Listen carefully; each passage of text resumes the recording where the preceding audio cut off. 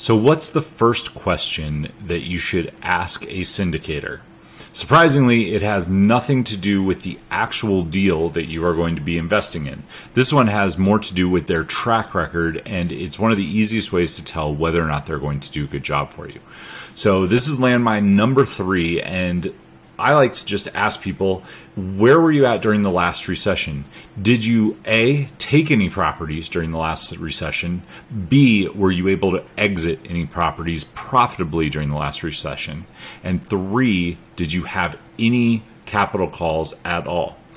Now, some people won't have even been around during the last recession. This is an interesting one because we had such a big bull run all the way from, I would say, 2011-ish, 12.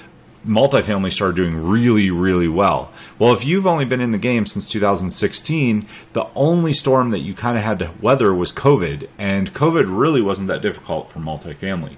So the question that I would have is, were you around during the last recession? See how they handle that, because it's not about what they do during good times. It's about how they handle bad times, especially since we are headed into a recession that's probably going to be a couple years long. It is a great opportunity to make money in multifamily, but you want to make sure that you are with a good operator. So again, the 3 questions. What were you doing during the last recession? How did your deals work out?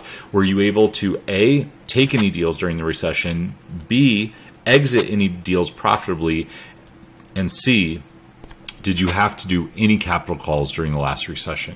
If you ask those questions, it will help you avoid jumping in with somebody who will either lose your money or make you less returns than you were thinking. This is all about following Warren Buffett's rule around limit the downside on anything and take small, consistent wins.